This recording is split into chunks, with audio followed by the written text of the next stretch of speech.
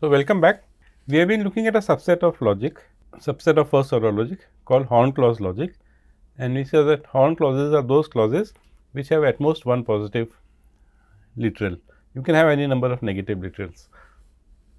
Then we also said that a prolog program is a positive definite Hom clause, which means that there has to be at least a positive literal in every sentence. So, what about negative Hom clauses? What is the meaning of negative Hom clauses? Let us look at that. A Hom clause with no positive literal is a negative clause. Obviously, by definition, a positive clause has at least one positive literal. If it does not have any positive literal, then it is a negative clause. A prolog, such clauses come only from the negated goal or the query. So, the program itself is positive definite Hom clauses, but the goal is negated and added to that. When we talk of resolution, when we talk of backward chaining, we do not do that, but then we have to distinguish between goals and facts. When we talk about resolution, we negate the goal and treat it as any other fact essentially, and then if you can derive the null clause, then you are done essentially. So, in prolog, such clauses come only from negated goal or the query essentially. The null clause or the empty clause is by definition a negative clause. It has no positive literal and it evaluates to false, that we have seen, and that is why this whole knowledge base becomes inconsistent once you can derive the null clause.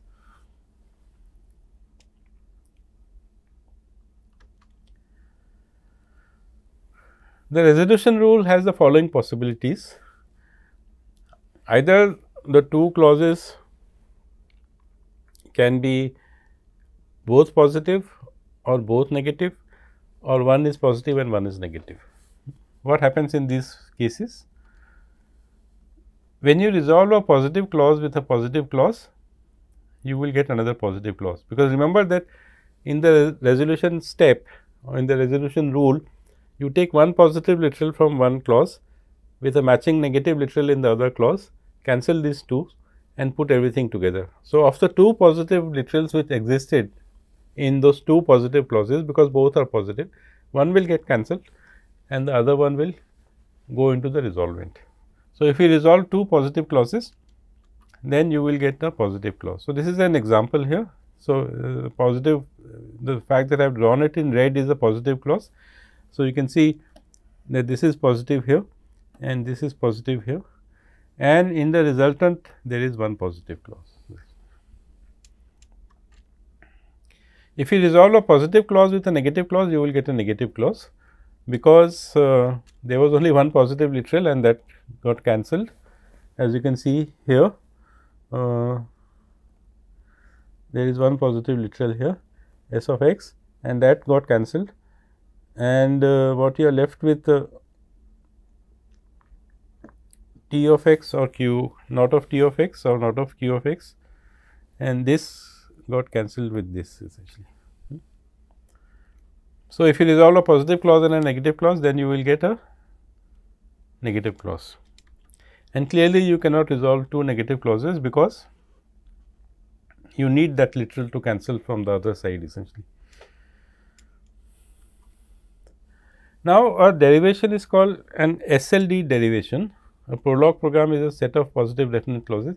This SLD definition of SLD derivation is more general than Hom clauses, but we are interested in positive definite clauses, Hom clauses. The negative goal is the only negative clause. And SLD derivation, so S stands for selected literal, L stands for linear structure, and D stands for definite clauses. So, when you are working with definite clauses and you only select a particular kind of literal, then you will get a linear structure in the derivation, and that is called the SLD derivation. The first resolvent has one parent from the goal, the negated goal, and one from the program, which is a positive definite clause. So, the goal is a negative clause, the other clause is from the positive definite set.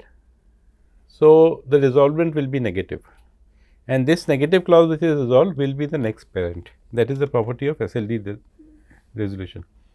So, each resolvent in the derivation is negative, because you are resolving a positive clause with a negative clause, and this amounts to doing backward chaining. So, it is like going from goal to sub goal to sub goal to sub goal essentially. So, SLD resolution with Hom clauses is equal to backward chaining, is equivalent to backward chaining. The latest resolvent, the last thing that you produced, becomes one of the parents, and the other parent is again a positive clause from the rest of the program essentially. So, you are basically backward chaining through the program. This is the structure of the SLD derivation with Hom clauses. The gray clauses are the positive clauses, the blank boxes are the negative clauses, the yellow one or the orange one is the goal clause. So, you keep deriving a sequence of negative clauses, and you can see that this is like backward chaining, that you go from the goal to sub goal, from sub goal to the next sub goal, from next sub goal to the next sub goal, and so on and so forth. So, I have not written what are those clauses, but this is the structure of a SLD derivation. Now, it can be shown that any derivation, and this is true for Hom clauses, any derivation which has a positive resolvent can be transformed into an equivalent derivation without any positive resolvents. So, if you look at this derivation on the left hand side, you have not E or C, you have not F or not C or D, and you have not D or not E. From that, you take two positive clauses and resolve them, you get another positive clause, and then of course, you resolve it with another clause and you get the negative clause. Instead, what you could have done is, you could have first resolved the topmost negative clause with the positive clause, which is here, and you would have got a negative clause, and you resolve this negative clause with the other positive clause, and you will get a negative clause.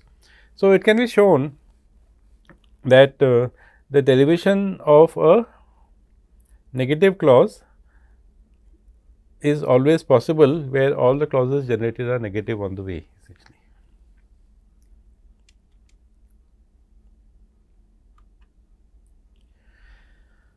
So, here is a SLD derivation of the Alice problem, as you can see here. We have only focused on the positive definite clauses in the Alice knowledge base. There were some other clauses, but we have not used them, as you can see here. And the negation of the goal is, so from T you went to T or not R or not S, then you get to not P or not S, and so on. And you will remember this was the pattern that we did in backward chaining. We started with the goal set of with T, then we added the two other clauses and so on.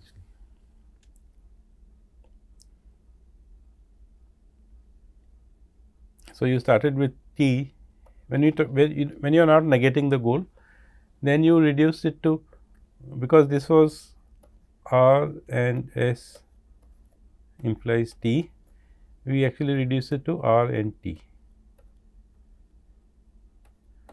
That is what we did in backward chaining. From T we went to R and S, sorry. So, from T we went to R and S, and of course, in clause form negation of R and S is not R or not S, and then we did this process. So, these thick arrows here show that you are doing something equivalent to backward chaining, but what you are really doing is SLD resolution here. Let us look at this problem that we had seen earlier. So, if you remember this problem in the domain of people, where I have changed some names. So, there may be a mismatch of names in the figure and in the diagram, but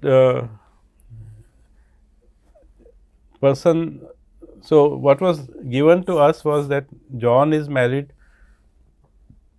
Jack is not married. The stuff in the blue is a knowledge base. Anne is looking at John and Jack is looking at Anne, and we have to show that there is an unmarried person looking at a married person. That is the goal, and the negation of the goal is here. We saw this derivation, we did not draw the graph, but this is a graph for the derivation, and you can see that this is not an SLD resolution. So, the connection that we want to explore is the fact that SLD resolution is associated with backward chaining, but then we also made the statement that backward chaining is not complete, and therefore, we said look at this resolution method, it is complete, that for this particular query that we had seen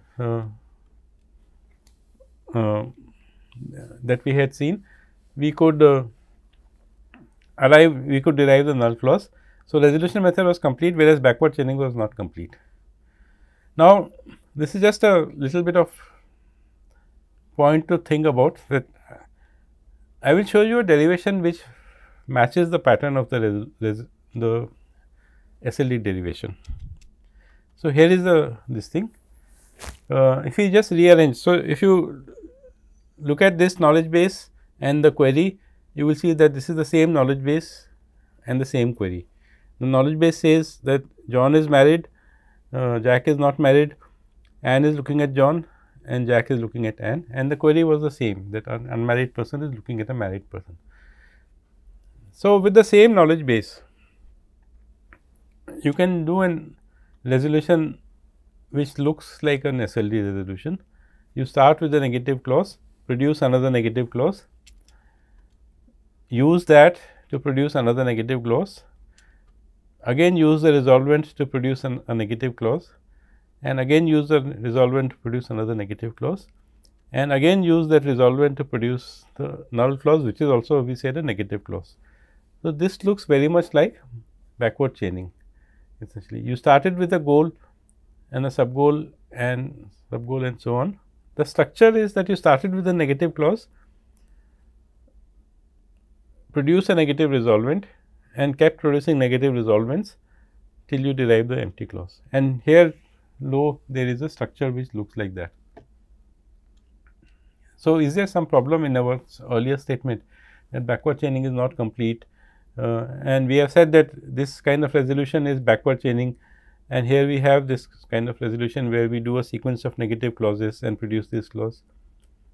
The answer is no, it is not conflicting with our statement that backward chaining is incomplete and resolution method is complete, because backward chaining should begin with the goal, and here we are not, we are beginning with a negative clause. So, that is why I have written here that this is an SLD like derivation, it is not an SLD derivation. In the SLD derivation, you have to begin with a goal clause which becomes a negative clause, and then you do this backward chaining process essentially. So, first of all,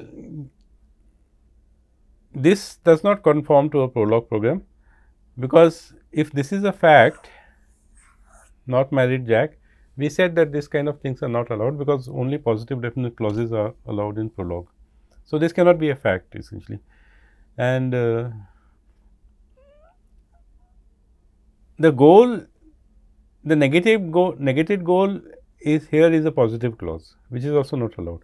In Prolog, the goal is just one positive literal, and its negation has to be a negative literal.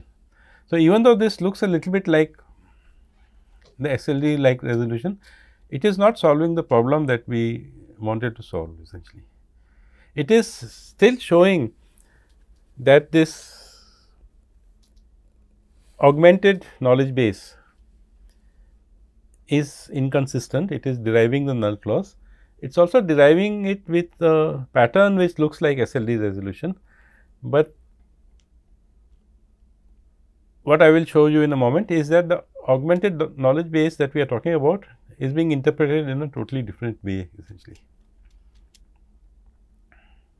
So, this is an SLD like resolution, it is not SLD resolution, because we are not starting with the goal clause.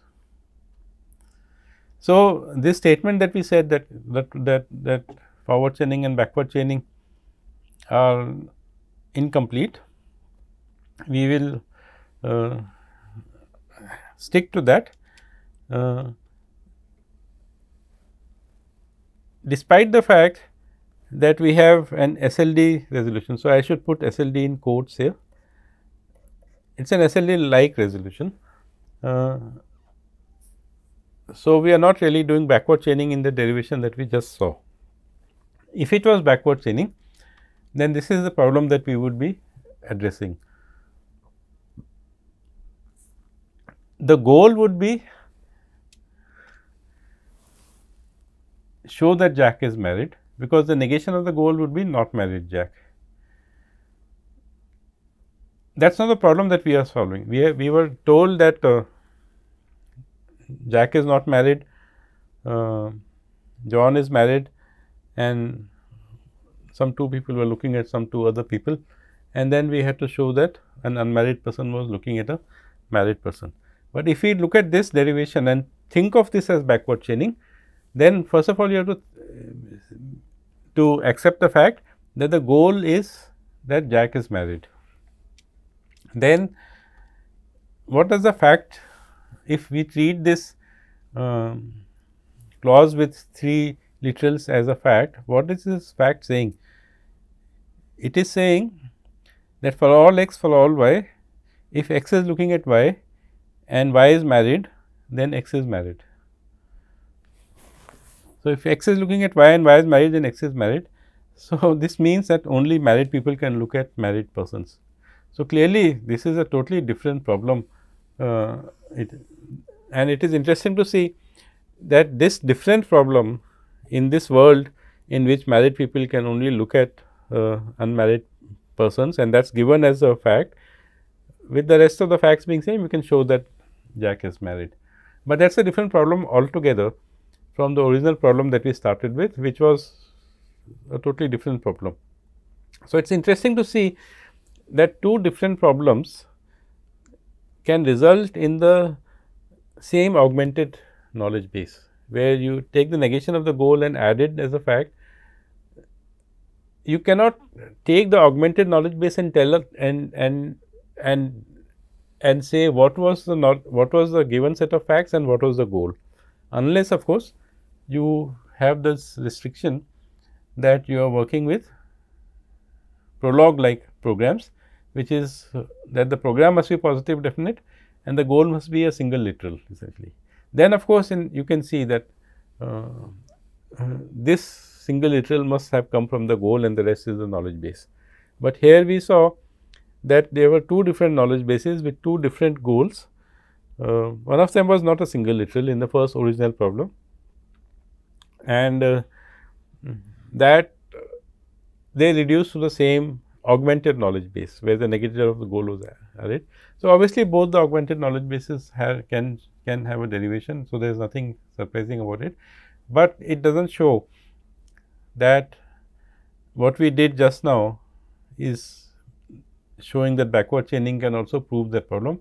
What we showed instead was that backward chaining can solve some other problem, essentially not the problem that we were interested in. Okay, so we will stop here and we will come back and take a little bit more look at how prologue or logic programming